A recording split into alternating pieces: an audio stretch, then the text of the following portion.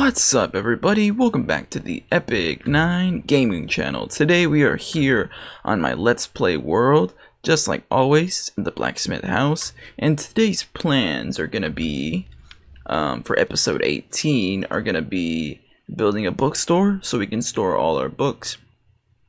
Upgrading the trading hall, so we're gonna go to a different place and build a new trading hall, a more expansive one where we can fit more villagers. And then we're gonna go on an ocean adventure so we can clear out, well, not really clear out, we're just gonna kill the elder guardians in a what's it called, an ocean monument, so we can turn it into a farm later on in the future episode. But that's gonna be a bigger thing, probably gonna have its own episode dedicated to the ocean adventure, next part of it, building the guardian farm basically.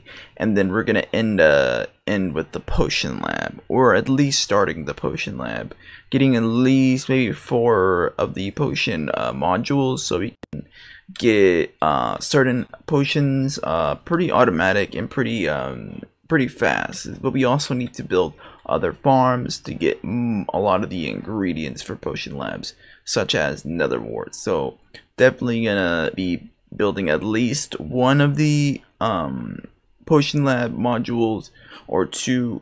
Hopefully I'm gonna try to get 2 of the modules done. Yeah guys, let's get into that time lapse of building the bookstore.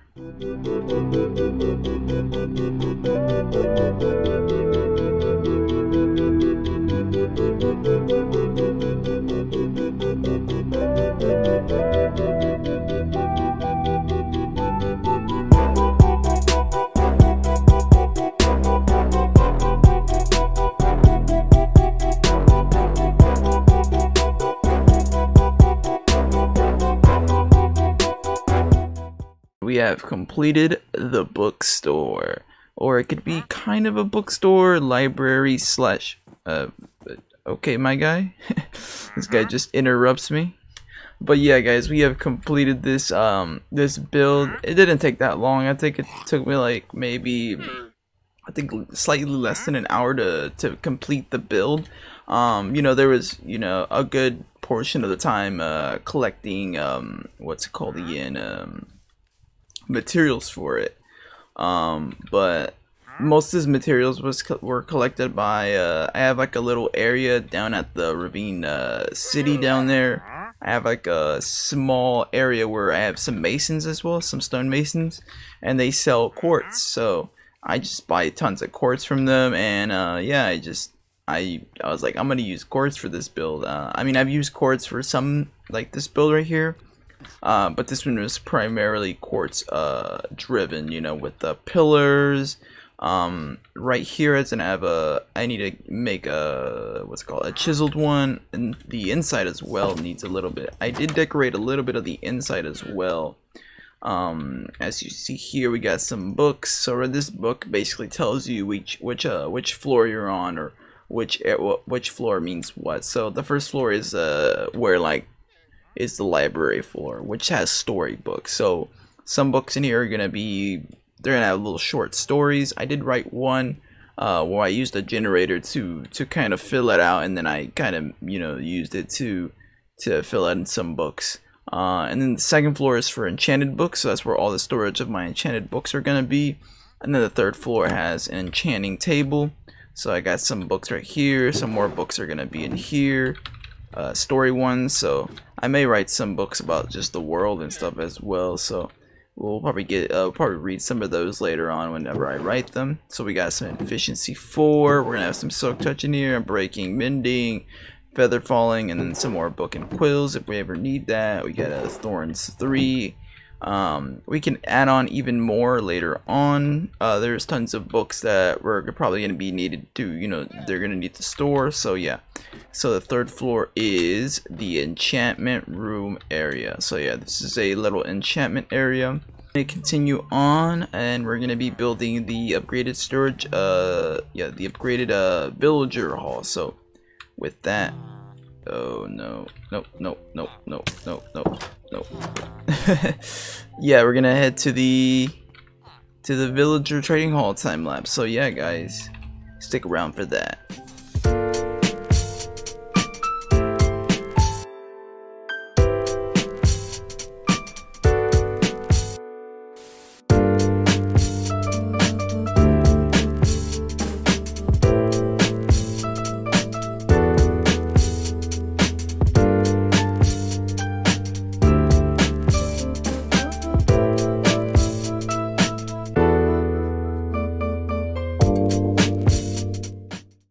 Alright guys, we completed the first of the module basically for, well actually the first side of the new improved villager trading hall, which is going to be, it's actually very close over here to the tree farm over here.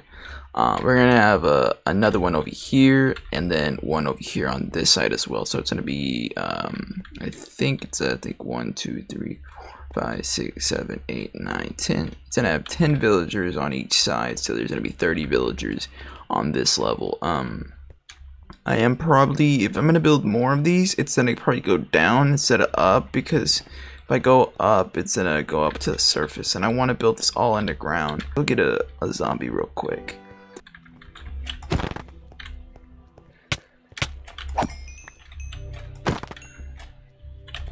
We just need one.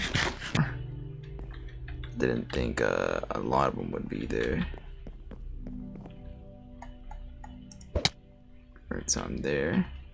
We teleport back. We get a piece of wood and we block it. Yeah, I think if we block it here would be better. Okay, with the piece of meat. Okay, I got that guy. So this guy's gonna be named Uncle. You're gonna be our let's see if I can see his name. Uncle. His name is Uncle. That's funny. But yeah, we got our villager in there, or the zombie. This is a husk actually. Play the ocean adventure. So yeah, stay in tune for some of that if you guys are interested.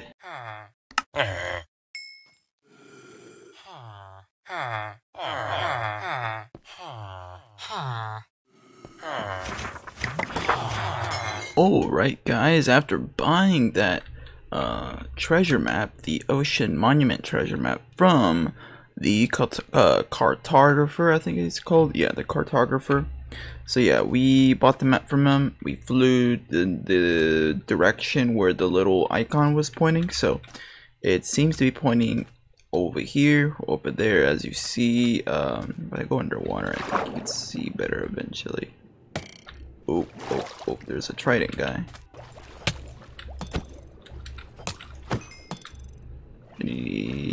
Nope, just piece of meat. Head on in there. First, we got to set up our little area over here, light it up, and get our spawn set, and sleep because it's gonna get night. So yeah guys, I'll get back with you guys when we're inside the monument. Inside the Ocean Monument, we're probably gonna get hit with the mining fatigue. I should have brought what's it called again? Some doors. Oh no. Okay, yeah, we got it. We're getting shot up. Okay, we got the conduit in there now, so our breath is fine. We got hit with the mining fatigue. Alright, let's eat some food so we can regen.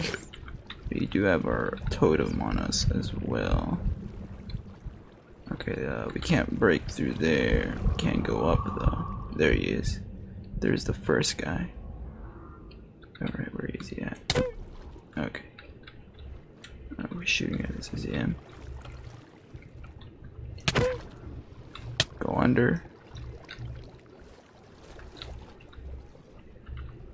I think in this situation we should have pulled out our armor or our chest plate, but I don't want to pull it out because of the mining fatigue. Then just trying to. He's swiping at him. Swipe at you full blast. Swim down. I'm not gonna let him shoot me. He isn't gonna be with the thorns though. Swim under, swim under. Let's get this little guy. Because that little guy will do double, or do like, it'll have like a double fatigue honestly. Due to double damage.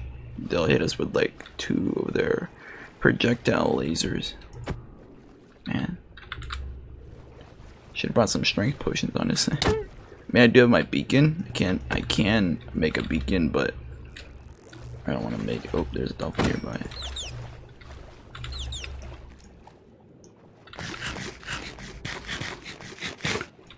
Okay. swim. Oh, man, I'm going too fast. There we go. First guardian dealt with. You gotta swim fast and cut their line of sight off. So here he is, the other guardian. Elder Guardian. Let's get him. Get you with my powerful attack. Ooh. No. Dang, I forgot how much damage he does. So if I get him my bow, I'm super close range anyways. Yeah, I can't hit him with my bow because I'm super close range. There you go, yeah. Hit him with the bow. Since it's like, if it's farther range, ooh, and 2 Elder Guardian heads, so they both drop their heads. And wet sponges, of course. Oh yeah, we're definitely gonna get some wet sponges up in here. Made it around.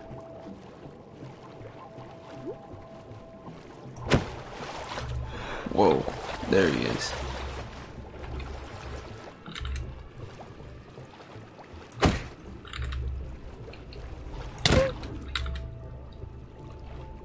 Alright, let's just shoot him from close distance, because this bow does some good damage since it's power 5. There we go. Yep, we got the last guy, and we placed blocks. Alright, how much time do we got on mighty fatigue? We got about a minute.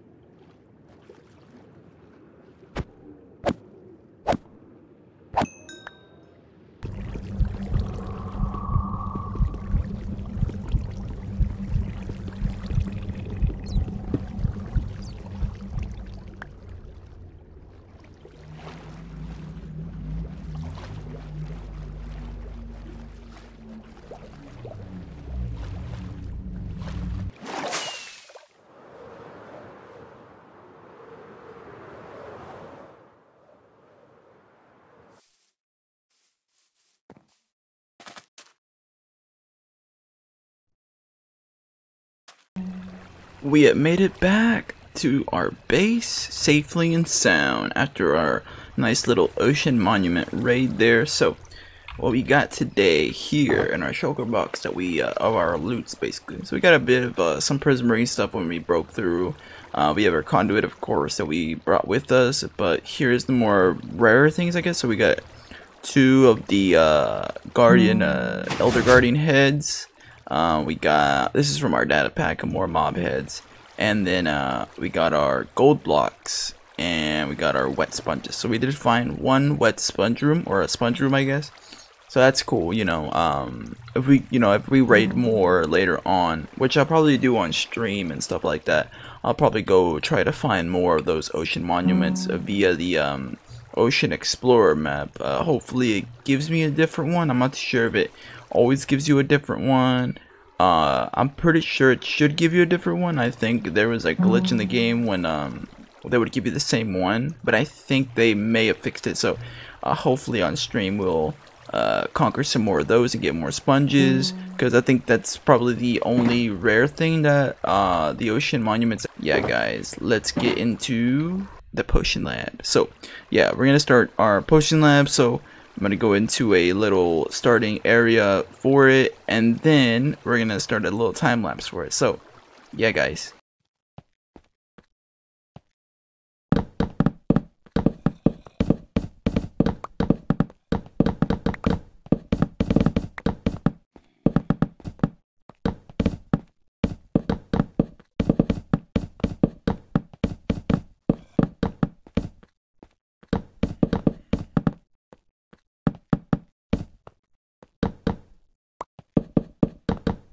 to move on to our final little project, or at least start this project, because this project is going to be a project that we're going to keep working on throughout the coming episodes. So right here we're going to build a potion module. So the potion module will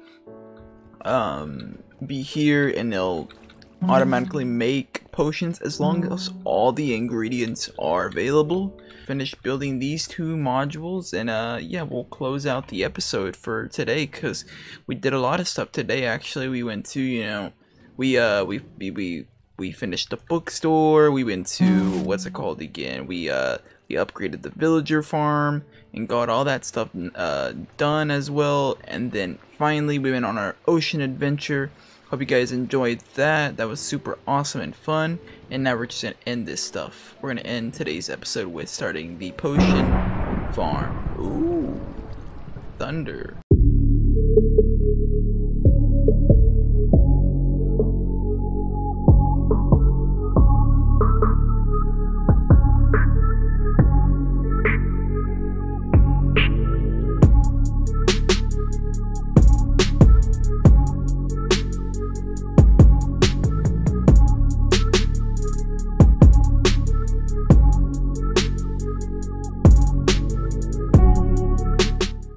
Completed some of the potion modules. So we got two of them right here. One of them is already completely on, which is this one. So if we take out 3 of these, it'll brew another 3. Or if we took every single one out, it would brew until it would be full. And this comparator would lock the chest and lock everything, kind of stop the system. And this one is not turned on yet because we don't have all the ingredients for it. So I think this one might be the fire resist one, but we need to get a nether wart farm, because nether wart is very important for making a lot of the positive potions, or the potions that give you good effects or effects you want. The weakness, the reason we need so much weakness potions is because these are going to be super good for curing villagers, and we definitely need to cure more villagers. I forgot to remove this block.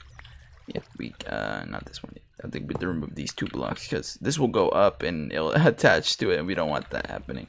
Same thing happened over here. We might put the blocks behind there, but everything is good though. So yeah, we completed a little bit of the here, and we're gonna expand this more over there, or either go down, like basically go a little bit down and open up the room and have more of these. But these are going to be like the main 2, the ones that are going to use mostly. So we may have 2 more up here, and then the rest will be downstairs in a different matter. These are going to be for mass producing. The other ones may be more for, oh, I just need, you know, a few. But these ones are going to be the mass producing ones, so like fire resistance, all that stuff like that. And we'll probably get everything set up in the next episode. Hopefully in the next episode we get a little more progress on the potion farm, and we're probably going to be starting the ocean monument, or the prismarine farm. So yeah guys, it's going to be a long episode next episode, so hope you guys tune around and you know, subscribe if you guys want to see more content from me. So yeah guys, like always, thanks for watching, and peace.